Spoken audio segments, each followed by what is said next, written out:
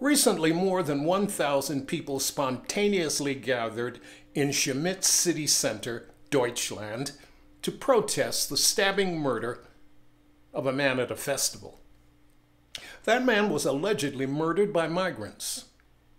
This is how it was reported in the mainstream media in that country. Over 1,000 right-wing supporters spontaneously gathered attacking foreigners and yelling anti-migrant slogans.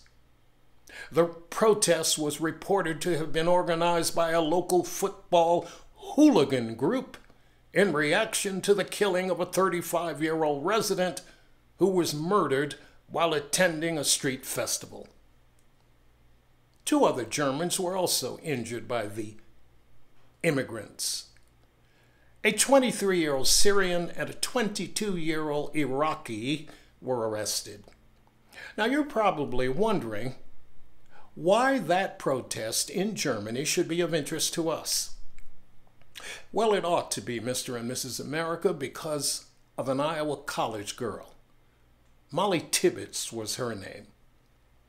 And as in Germany, outraged Americans have been silenced by mainstream media conspiracy not to report the mayhem, rape, and murders inflicted against innocent Americans like Mollie.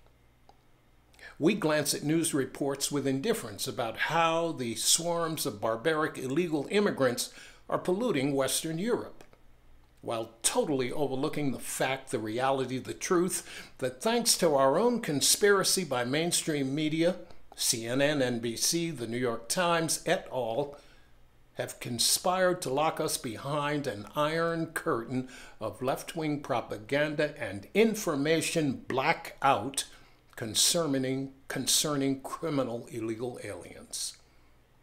Think about it.